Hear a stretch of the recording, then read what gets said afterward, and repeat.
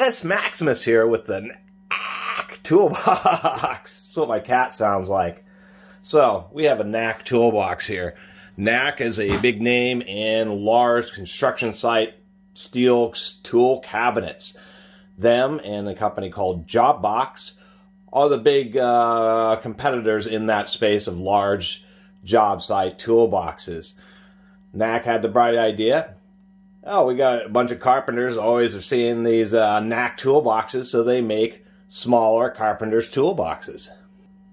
Long and short of it, this is not recommended for $135. They're still making them made in China. And that's just what they're doing. They're like, oh, look at this nice toolbox. You like those big job site ones? Get one of these. This has a special feature, which is automatically unlatching latches. If you manipulate it around, look at that. I just manipulated it, and the darn latch literally completely popped itself off of the toolbox. It's really annoying. Why does that happen? Because it's not a flush fit lid.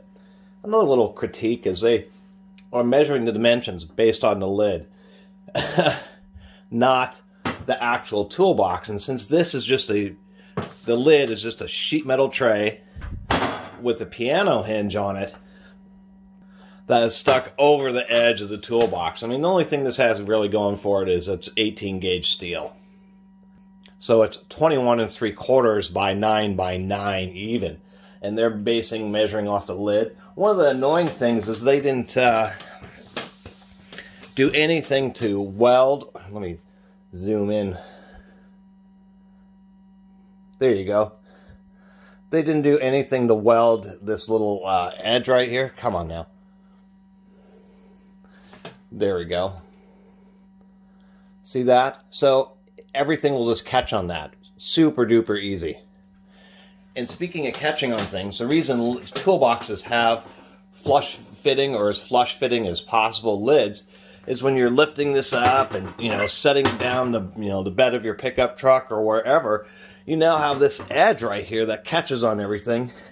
Those little corners are going to get dinged either in, and then you're going to have trouble shutting it, and you're going to be bending it out, or they're going to get caught on something and bend outwards and then cutting you, or when you do catch it setting down and it just torques over your toolbox. They should have welded or put a little bracket in there, so pretty annoying. Anyway, otherwise it would be kind of an okay toolbox. I don't like the sheet metal band handle because of course the darn thing is all flexy and a little bit rubbery. I don't like that.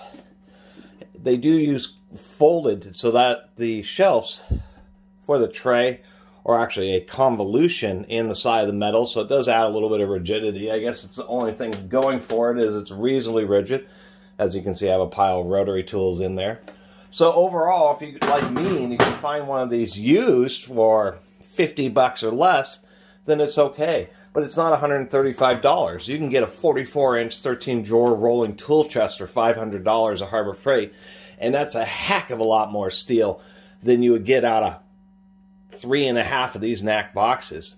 It's really just kind of more of a rip off the people who don't know any better on job sites. And so the reason the hinges have the problem is because this part of the hinge is offset further out than the base part of the hinge, which means the whole the tang is at this kind of an angle, and that's why it wants to fall off, and it's just a nightmare. These latches just don't stay latched. You're always carrying it. It's always kind of doing this thing on you. And so I just basically use it for storage. It's not really a toolbox or actually taking around with you. I mean, some examples of boxes that are better thought out, like this SK here. These, I mean, it has flanges on it, but they're really close and they're nice and in line with the corners of the box, so it doesn't want to catch on things. And then, an example of a latch that does work properly, this Kennedy here,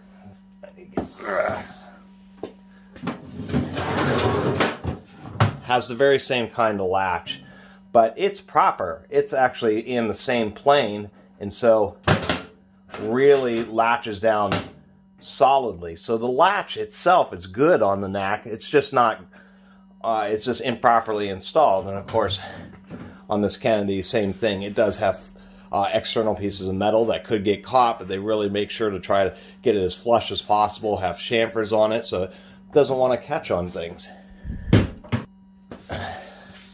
So anyway, that's my review of the Knaack 742. They have a slightly smaller 741, a slightly larger 743. I wouldn't get any of them. I would find something else, because they're just not going to do what you need them to do, which is stay closed and not get caught on stuff and last a long time.